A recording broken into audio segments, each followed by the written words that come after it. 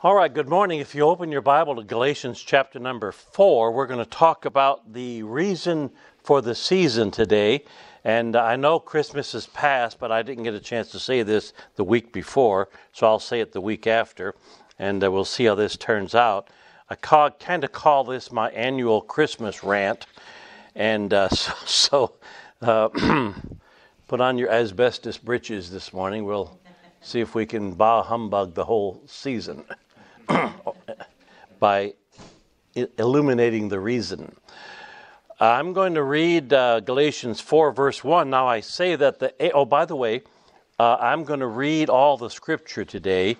I made a list of this so that I don't have to rip my Bible up to do it. I have a lot of scripture, so because I'm recording, I'd like to be able to read it myself so that it gets on the recording.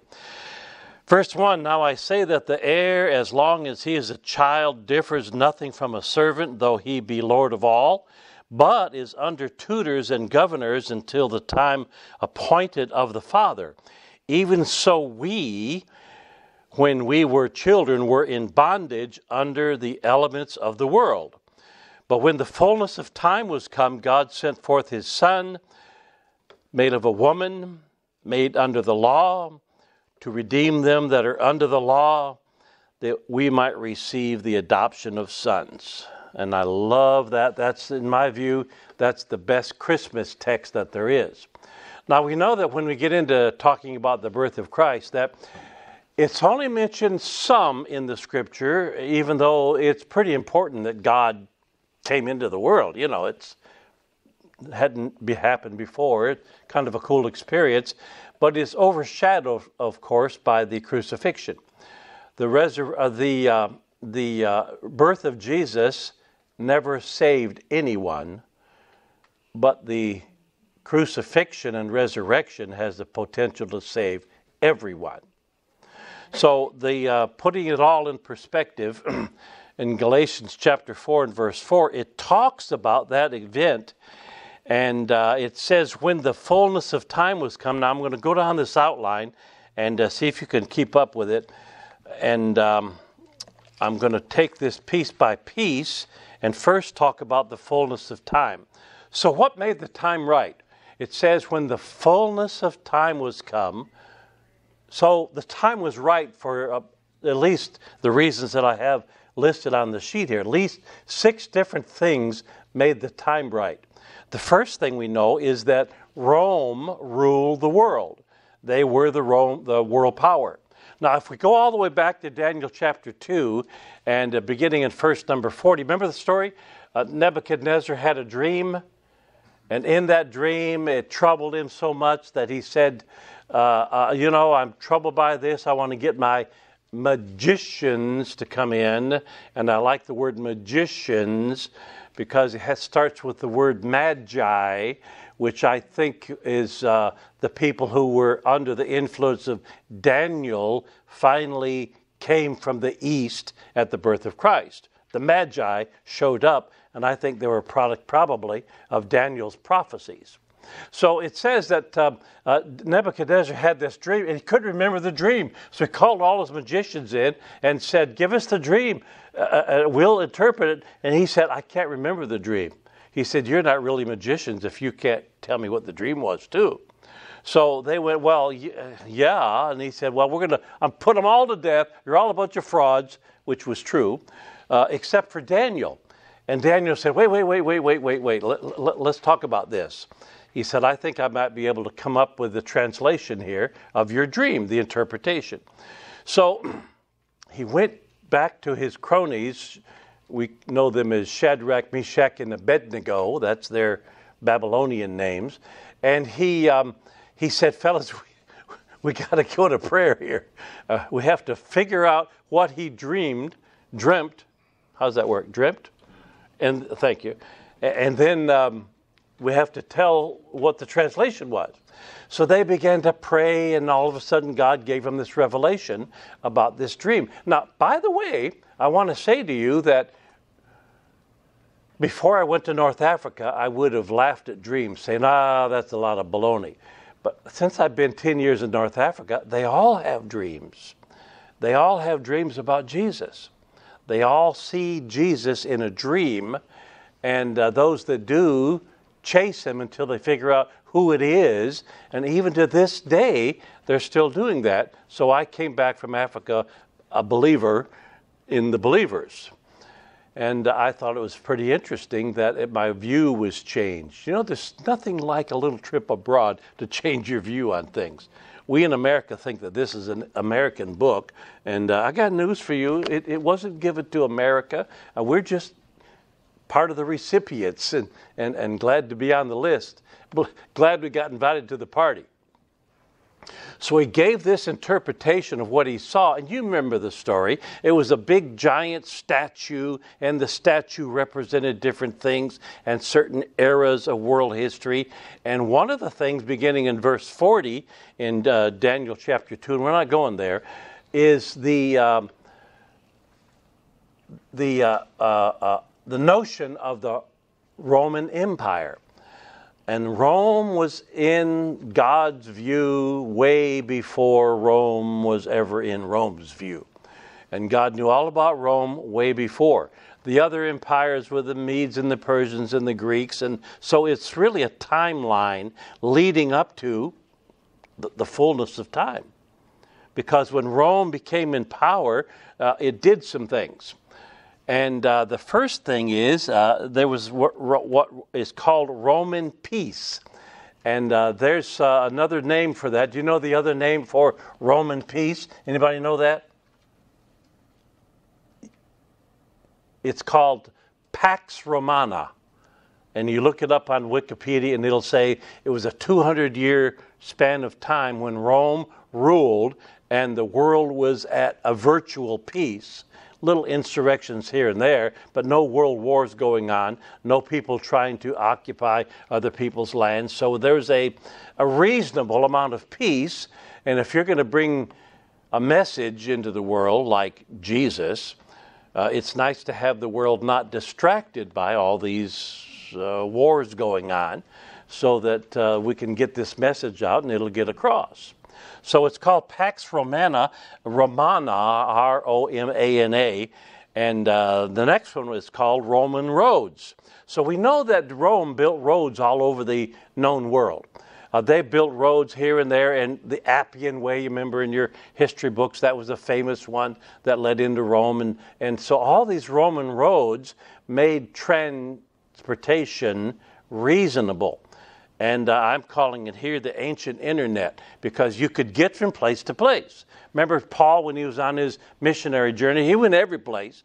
And he did it via these Roman roads instead of just walking across the fields and the mountains and the rivers and all. There were roads that would take him where he needed to go. The next thing we know is that the Bible was written in the common language for the first time in world history. So here we have a Hebrew book that would have stayed Hebrew had it not been translated for anyone to read. And we also know this common language as, what'd you say? Latin. He said Greek. He said Latin. How many for go for Greek? We'll vote this in one way or another. It was called, we got several votes on Greek. So it was Koine Greek, which meant common Greek. So the word is Koine Greek, K-O-I-N-A, Koine Greek, A-E. I don't know. Somebody else spell it for us. And that translation was also known as, anybody know what this is called? The Septuagint. All right, and if you look that up, it says that it was a translation by 6 Hebrew scholars from each tribe of Israel, and they were translating the scripture. That's the way tradition has it. And Septuagint means 70. So each one took and translated. This one translated. They compared to see how they were doing. This one translated, and they compared back. And this is no small project, but they translated it into Koine Greek.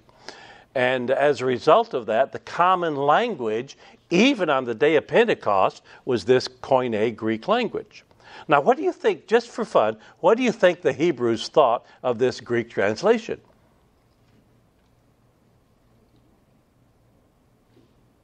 Not much? Say it again? No doubt. What have you done? You've taken our scripture and you've translated it out of the language of heaven into these Greek. I mean, that's hideous. But nevertheless, it made accessible the Word of God to anybody that could read simple Greek. All right, so the next thing that we have, and written in, there it is, the Greek language. And now we have also what's called a network of synagogues all over the known world. And if you go to Acts chapter 2 and verse 5, here's what it says. It says that there were dwelling at Jerusalem Jews, devout men out of every nation under heaven. So on the day of Pentecost, there were Jews out of every nation under heaven. And what were they doing in all these other nations? Well, they were there because of the captivities. In 721 BC, the northern kingdom was taken captive. In 606 BC, the southern kingdom was taken captive, first into Assyria. Then the next known world power was Babylon, and they were spread all over the known world. And in their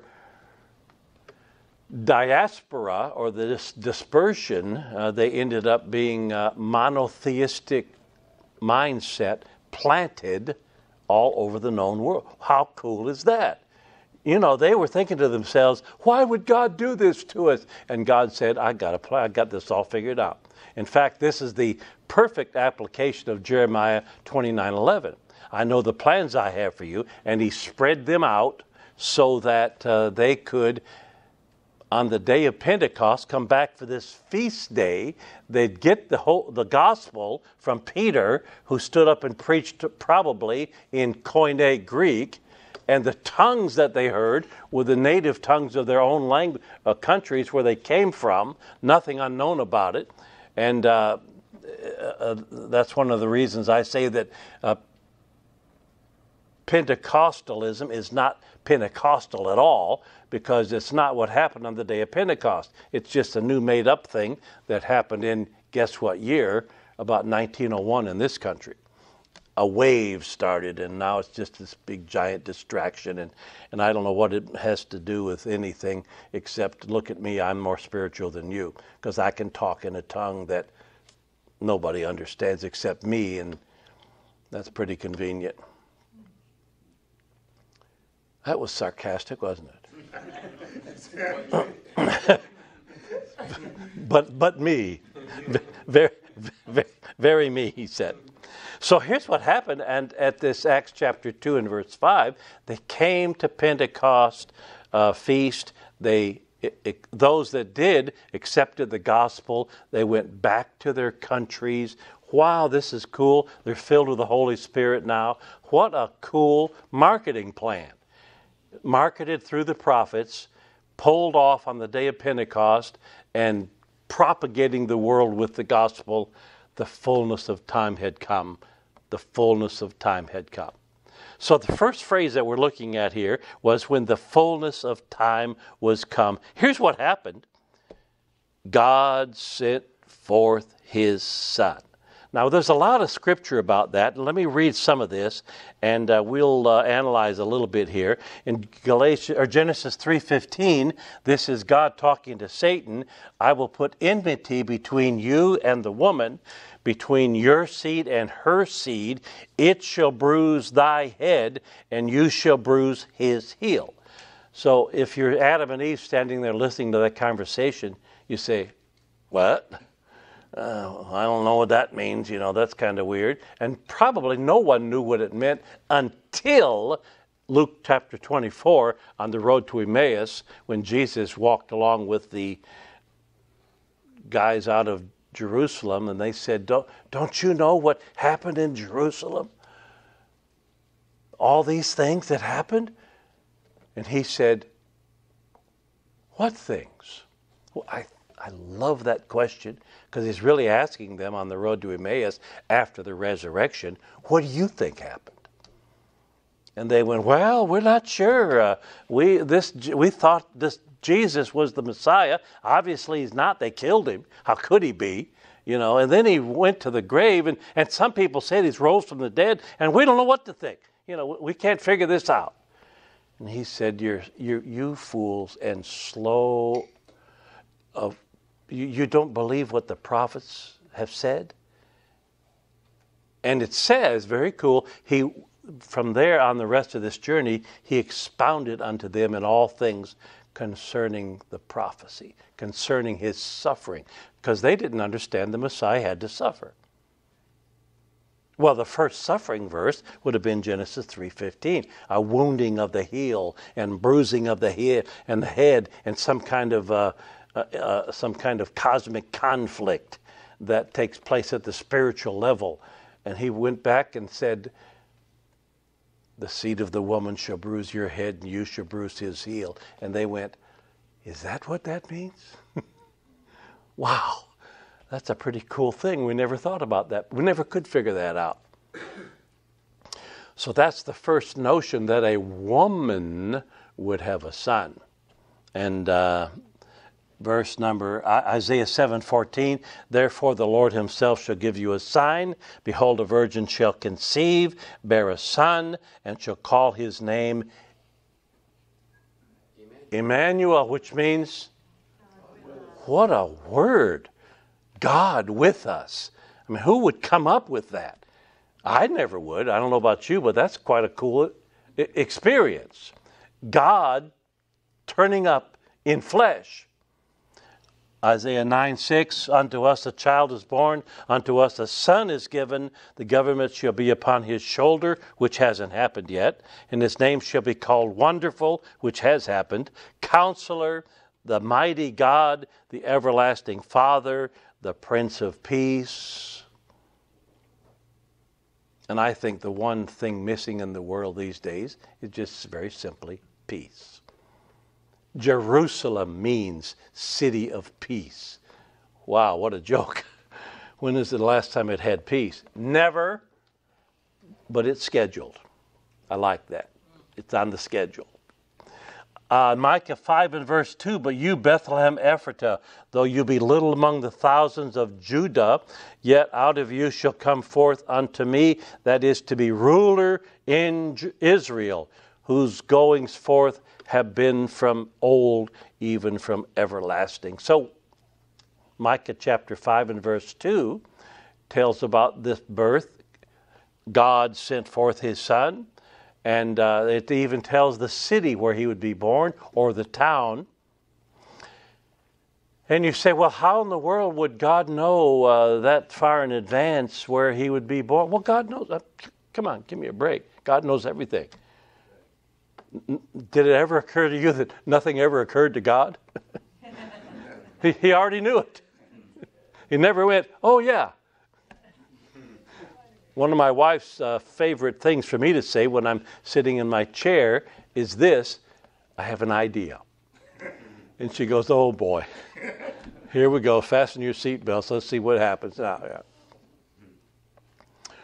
How in the world can we get this birth to take place exactly the right spot at exactly the right time? We got to get this family, this virgin who's about to have a son, we've got to get him into a place in Bethlehem, and he probably wasn't from there anyway, the people. So here's what we did. We had this king, went out a decree from Caesar Augustus. He said that the whole world should be taxed. Obviously, he was a Democrat. Tax everybody. And you got to go back to your city to be taxed. And when you get there, then we're going to exact a tax from you. And by the way, what do you think was his motive for doing that? You think it was to get the Messiah born in Bethlehem? I think it was money driven. Most politics is, I'm sorry to say. And it's just sad, the state of our country right now. I think we've kind of lost it, and I think it's irredeemable. We'll just have to pray for, even so come Lord Jesus. That'll be the solution when the Prince of Peace shows up. In, where am I? In 1 Timothy chapter 3 and verse 16. If this isn't the Christmas story, it doesn't exist. Listen to this. Without controversy, great is the mystery of godliness. God was manifest in the flesh, that's Emmanuel, justified in the Spirit descended on him, remember that, at his baptism, seen of angels, they were the heavenly choir singing to the shepherds that night, preached unto the Gentiles, the first guy that got the message was Cornelius, we talked about that last night, and believed on in the world, and that's the requirement for salvation. It couldn't get much simpler, or maybe couldn't be much harder. I'm not sure how to view that. It had to be something that anyone could do so that it wouldn't eliminate anybody. Believed on in the world. I was explaining this to Matt last night, picked him up. He's new in our house out there, and we were going through this, how does this work thing? And I said, believe. No, wait a minute. Believe. No, wait a minute. I'm more than I believe. It's got to be serious. It can't just be a once over lightly. Sure, I believe that. One of our guys in the house, Thomas, little Thomas, I laugh at this every time I think about it. I said, so where do you stand with God, and what's going on with you spiritually? He said, well, I believe in God and Jesus and all that. I said, wow, that sounds a little cheap to me. Just a little bit cheap, So we had a little talk about that and explained how that has to be drilled down quite a bit to get the right kind of belief, right? Believed on in the world, and then what? Received up into glory, and that's Acts 1 verse 11. You men of Judea, why stand you gazing up into heaven? This same Jesus that you see go into heaven shall so come in like manner as you've seen him go. You saw him go, and guess what? That's the way he's coming back. And for my money, it could be any day, and I'd be just as happy. If you notice, I'm turning this way when I turn, because you warned me not to turn that way. All right, there we go. Now let's so God's Son. Why do you think we have the word God sent forth His Son? Was he really the Son? I mean, how does that work? And that's one of the sticking points of the people in Islam. You mean God's having babies? That's blasphemy. Cut off his head. Why do you think he's called Son? I mean, Emmanuel is not Son. That's God in the flesh. That's God that showed up. What are you thinking, Meg? You got a look on your face. I've never thought of that before. Well, thank you. My job here is complete. I got Meg thinking.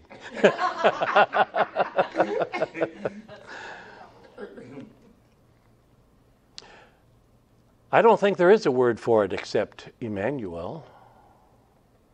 So you have to come up with a word that makes some kind of a bond, but also recognize the fact that he entered the world as a baby.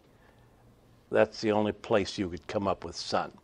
Otherwise, it kind of confuses the matter. Because God, this is not a son. This is God that showed up in the flesh. But later on he calls him Son of Man too, which means he is totally God, totally man. And he was born of a virgin, so he was a son. A son. So that got him into the ranks of son. And he calls God Father. There it is. But in fact, there's a little pecking order here, isn't there? And you got to kind of try to figure that out, which good luck getting your head around that. And I'm not, that's Andy's lesson next week.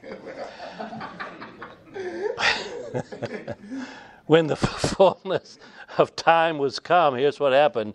God sent forth his Son. Then it says, made of a woman. Well, that kind of eliminates the man from the transaction, doesn't it?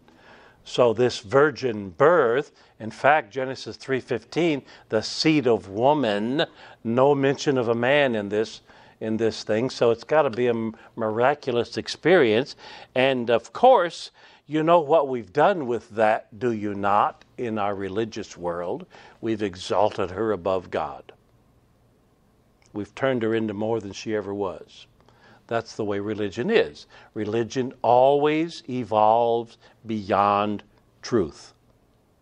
It always evolves beyond truth. You take a little speck of truth, and this is my famous phrase, you wrap 10 pounds of bologna around it, and now it's called religion. And you put all your denominational rules to it and all your religious ideas, and you get it so that nobody can understand it, and it's just crazy. It's crazy. Nobody can live by it. And Jesus chided the scribes and the Pharisees for doing that. He said, you can pass land and sea to make one proselyte, which is a convert to their religion. And when you do, you make him twofold more a child of hell than yourselves. That's Matthew 23. You mean the religious people were going to hell? That's what Jesus just said. You're going to hell, and so are they, because you cling to your religion. I'm going back to Genesis chapter 10, and in Genesis chapter 10 is an experience. There's a lot of genealogy there, and it talks about this guy named Nimrod, who was famous in this place called Babel, and he was a mighty hunter, the Bible says, and as a result of it, people sort of were drawn to him. He's kind of a charismatic fellow, and he got the people involved in building this Tower of Babel, because finally they said, and if you're on the throne long enough, somebody's going to say he's a god, and before long they're going to start worshiping, and they did. And so Nimrod said, I'm going to build this Tower of Babel, and we're going to go up into heaven. And you remember the story. God said, no, you're not doing that. And it's funny, scripture, he said, let's go down there and see what they do. And when they went down, they went, oh, this is ridiculous. How are we going to keep these people from doing this? They're not going to reach heaven. What was their point anyway? Why do you want to reach heaven? What were they after? I think Nimrod wanted to overthrow God. And I think it's something we try to do all day long in our country. We try to overthrow God. We're trying to get him out of our schools, get him out of our hearts, get him out of our minds. And in fact, that's what we do at Christmas time. We don't talk about Jesus as much as we do Santa. You know that's true. In our country, that's our country. Not us, maybe. Or maybe. So here's what happened. Nimrod was considered a god. Well, Nimrod's mother said, you know what?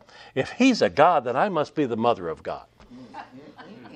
And when he died off, she took over, and she exalted herself as the mother of God, and that requires some, that's respect, right?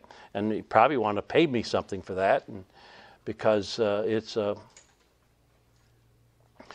And I'm looking now way over in Jeremiah chapter 7 and verse number 18. Let me read this verse.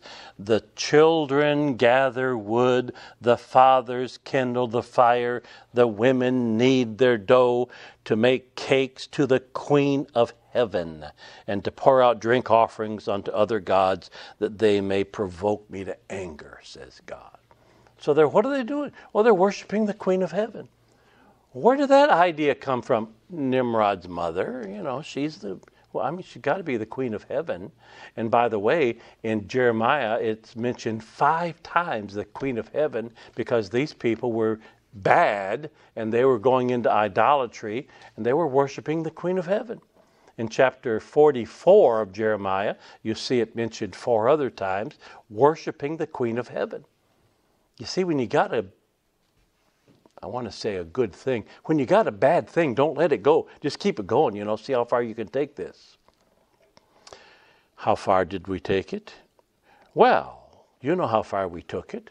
Now, if you drive down I-4, Andy does this every week, when he gets into Orlando, there's a big monument on the right, and there used to be a statue of Mary with a crown on her head, and it was called the Queen of the Universe. the queen. Are you kidding me? You got this poor little Jewish girl, and she didn't sign up for this. You know, she was certainly blessed and highly favored, no doubt in my mind. But man, she even called Jesus my Lord and my Savior. Just trying to figure it out herself, you know. When I was in Portugal as a missionary, I did this little Bible study with a group of people, and it was a family situation, and on here was sitting the educational director at the Catholic Church, and over here, my hostess's brother, who was a medical doctor, and his mother, and so we had a family, kind of a family affair there. And so one day the medical doctor said to me, "What about Fatima?" Well, over in Portugal, there's this place called Fatima, which, by the way, is an Arabic word. I don't know where that came from. But over there, this little teenage girl and boy, they were late for dinner one day, and all of a sudden, Mary showed up to them and said to them, "Pray the rosary." And they went, "Oh my gosh, what's going on?" And so now they have a church over there that you can't believe it. The area will hold 1 million worshipers. They crawl on their hands and knees there. They light candles galore. They can do it. In fact, you can go and buy a candle made into a certain body part, whatever body part you're praying for this week, you know. And so some of this gets a little obscene, you know. And so they light all these candles with all these body parts. And it turns into like a bonfire. And they're just trying to find favor with God because this ground must be holy because Mary showed up there. That's sad. Mary would never own it. So my guy said, "What about Fatima?" I said, "Well, let's talk about Fatima for a minute. You know, here's a scripture, and it says this, that there's one God and one mediator between God and men, the man Christ Jesus." And he said, "Well, I think that she should have some sway with God. I mean, she's important. She ought to be able to persuade him of something." And so I gave that one mediator between God and men, and the Catholic director of education said, "Wow, that's pretty plain." And I said, "Well, that's what I think." She said, "Man, that kind of eliminates the saints, doesn't it?" I said, "Yeah, I didn't write it. I'm just reading it, you know." And I said, "As long as we're eliminating, what if we eliminated the Pope?" Oh man, that made her heart beat fast, you know.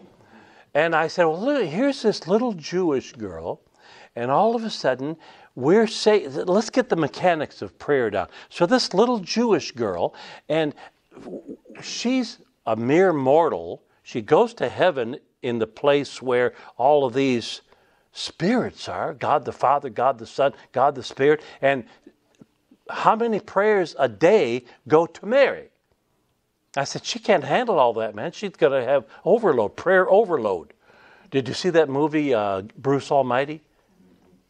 Remember that movie? He said, I don't know, what am I going to do? Okay, so answer everything, yes, boom, and it blew the world up, you know.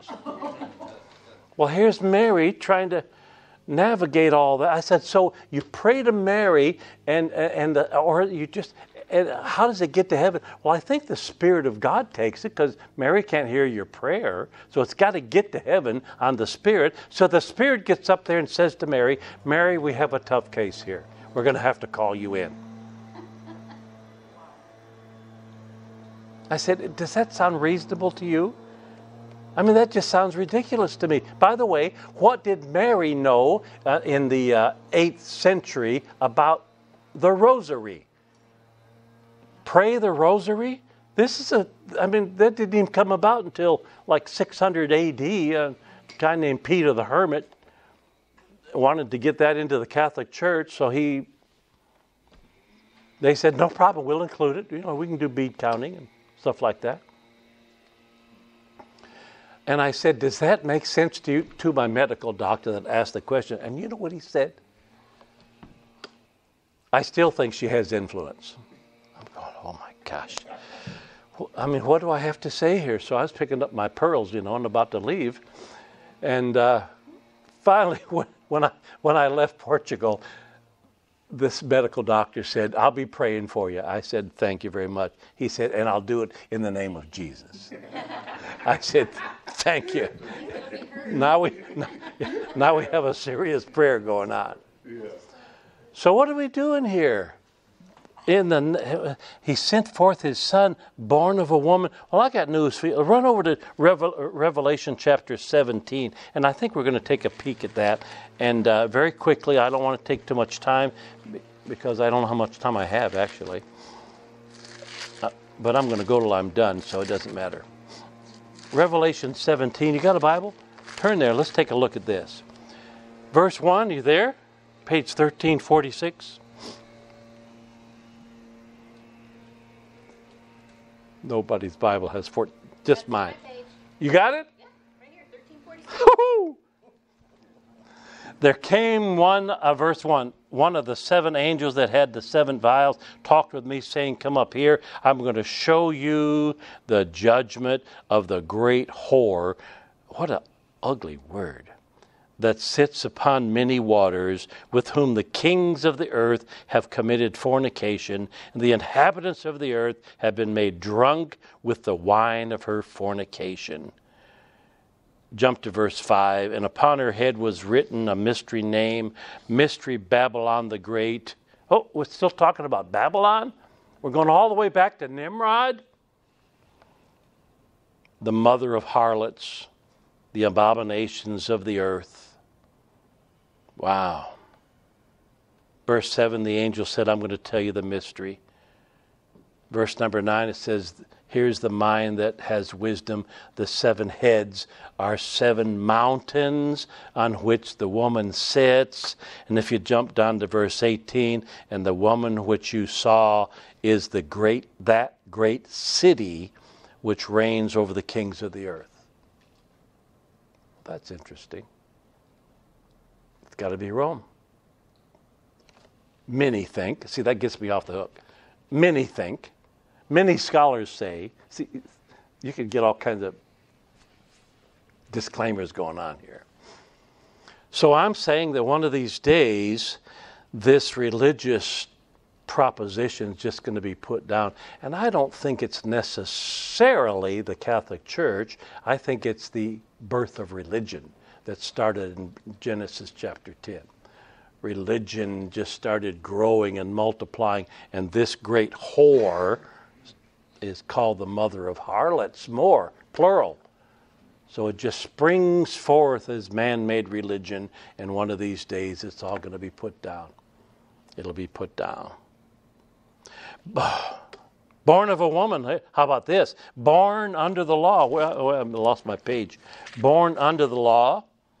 What does that mean, born under the law? Well, it means that he subjected himself to the law. What law, by the way? Well, we know that there was the religious law and the ceremonial law, all that. But we also know there's physical laws. I mean, when you become flesh and you're the mighty God, a spirit, and you become flesh, you got to lay aside some godness just to get here in the flesh. In Matthew chapter 4 and verse 2, when he was doing his temptation, it says, "And he was hungry." Can you imagine God being hungry? So he subjected himself to the physical laws. He subjected himself to the laws of gravity. He subjected himself to pain. He subjected himself to all the same grief that we have. In fact, the Bible says that he was tempted in all points like as we are, yet without sin. Not only that, but also the spiritual laws. Romans 6 and verse 23, it says the wages of sin is death. You can go all the way back to the Old Testament, and you can find out that there's a death penalty on all of us. We're all under the curse. We live under the curse. So he subjected himself to that law. And we know this because Philippians chapter 2 and verse 5, where am I here? "Let this mind be in you, which was also in Christ Jesus, who being in the form of God, thought it not robbery to be equal with God, but made himself of no reputation, took upon him the form of a servant. So he laid aside his godness, became a man in the likeness of men, and a servant, being found in fashion as a man, he humbled himself. Can't imagine God doing that. Became obedient unto death, even the death of the cross. Have you ever thought of this? God invented death for that reason, so that he himself could die. Because what's the, well, we know that God is love, and we also know that, here, listen to this, Jesus said, greater love is no man than this, that a man lays down his life. So in order to demonstrate his love, he had to, so God is love, but had no one to die for.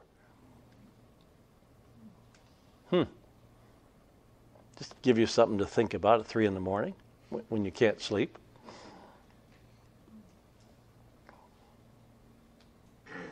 And finally, in Hebrews chapter 1, it says, God, who at sundry times in divers manners spoke in time past unto the fathers by the prophets, has in these last days spoken unto us by his Son, whom has appointed heir of all things, by whom also he made the worlds, who being the brightness of his glory, the express image of his person, upholding all things by the word of his power, that he might by himself purge our sins.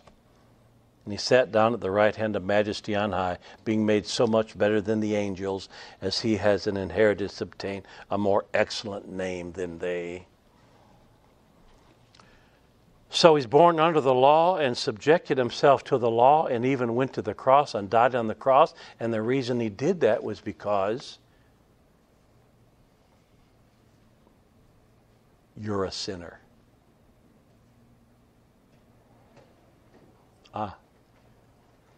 Make it personal. It is personal. There's a good effect to it, though, to redeem them that are under the law. So the point of the whole thing is to provide redemption for us. I went around our house on Thanksgiving at the vocational church, and I said, I want you to just say one thing that you're thankful for. You only get to use one word, and you can't use the word that anybody else used. So you have to keep coming. And, one was gratitude, and one was, salvation, and one was redemption. I thought, there's a great word, redemption. It means that God went and claimed us. You ever go to a pawn shop, and you claim something?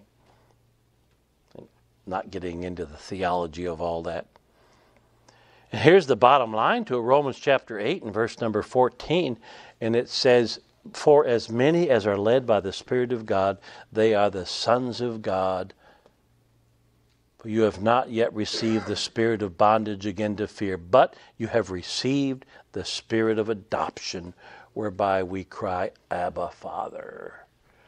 So we get to approach God. Remember when the apostles came to Jesus and they said, Lord, teach us to pray. John taught his disciples to pray. Would you teach us to pray?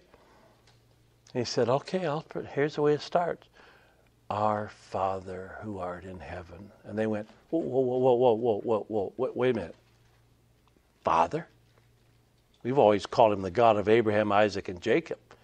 We've always exalted him and all of these big, powerful position names. And now we can call him Father?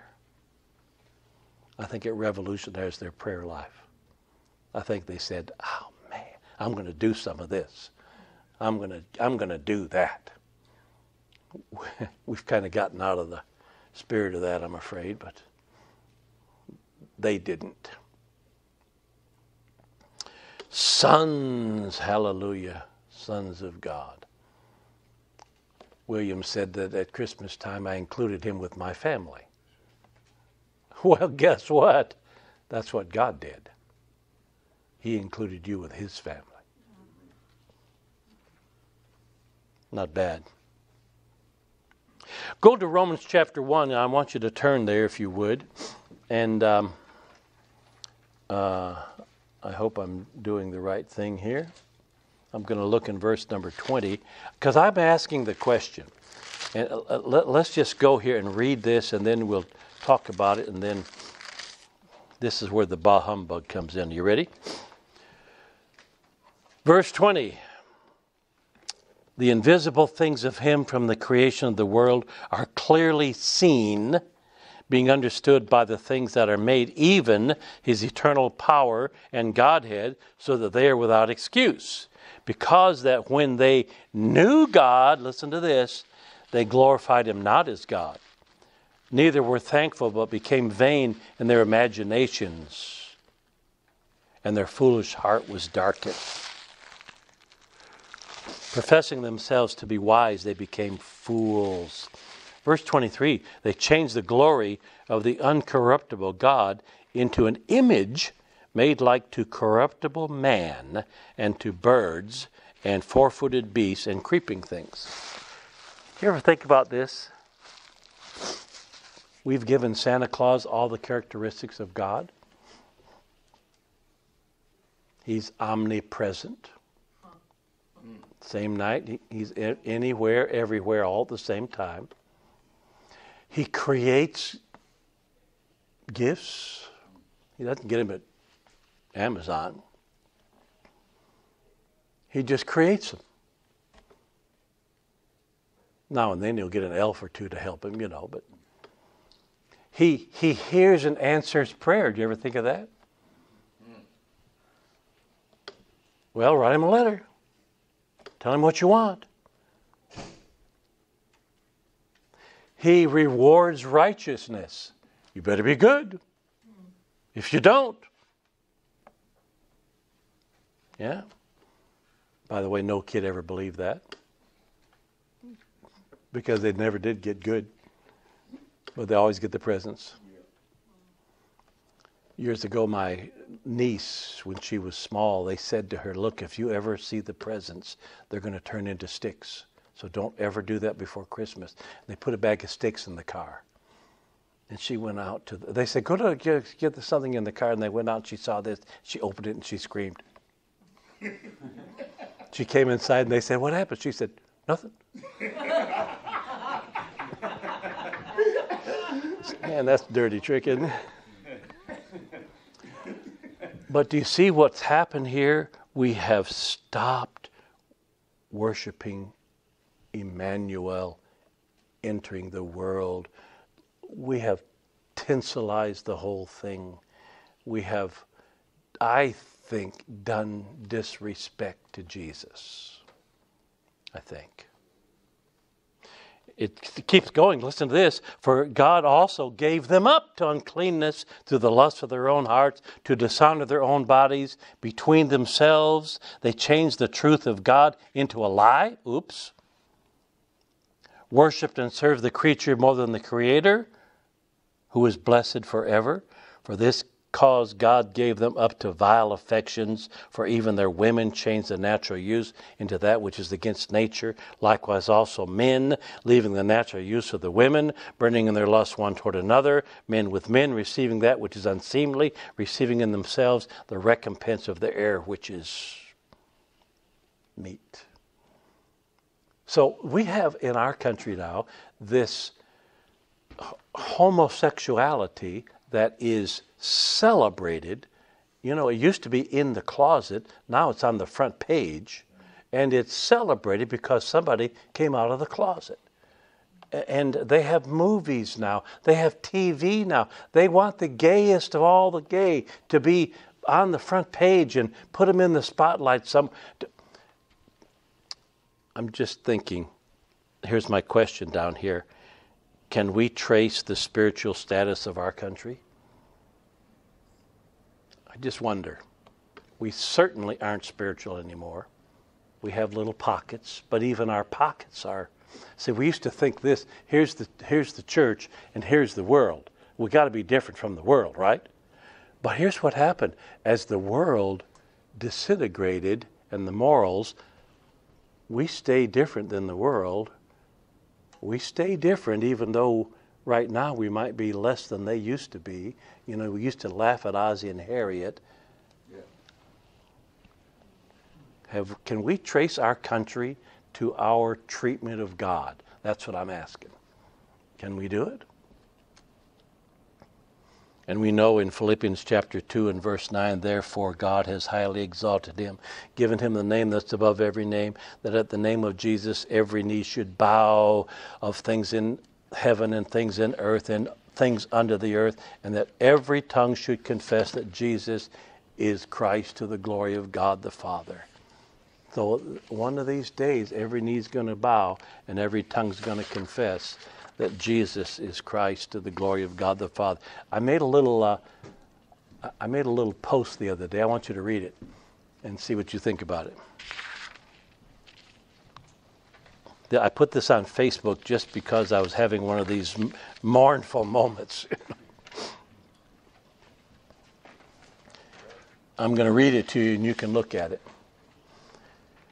It says, Dear Jesus, I'll give you a second. There's some more.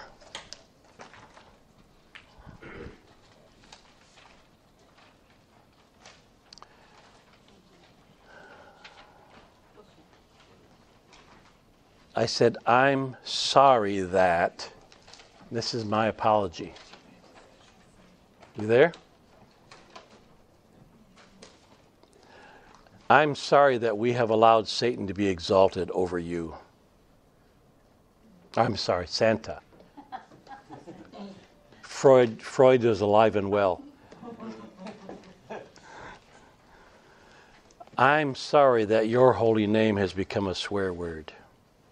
You ever wonder why nobody ever says, oh, Buddha? Well, what's the point? There's nothing to slander there. I'm sorry that religion has attributed your existence to Mary. I'm sorry that your miraculous resurrection is substituted with a chocolate bunny. I'm sorry that we have worshiped the creature over the Creator. I'm sorry that you are called the man upstairs when you are so much more. I'm sorry we don't share you with our friends. I'm sorry our lives are run without your input. Then I got a little personal. I'm sorry that I pray only after I can't fix it. I'm sorry that my sinfulness added to your suffering. I'm sorry we live as if you don't exist. And I left a blank. Anything come to mind that could be added there?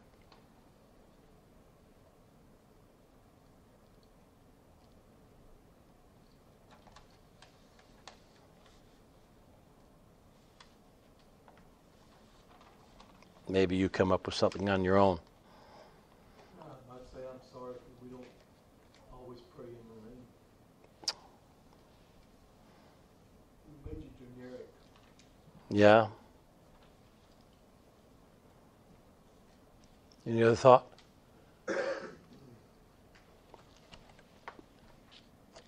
And this is the way I ended. Please forgive us. We know not what we do. You see, here's what's happened. Our country's going to hell. I don't know if you noticed that or not. In fact, the whole world is. I got a text from North Africa on Christmas Day. It was kind of fun. One of our guys over there quoted a Bible verse on Christmas Day to me. And I thought, oh, very nice. See, here's the thing. Over there, they haven't gotten over Jesus yet. I'm afraid we kind of have.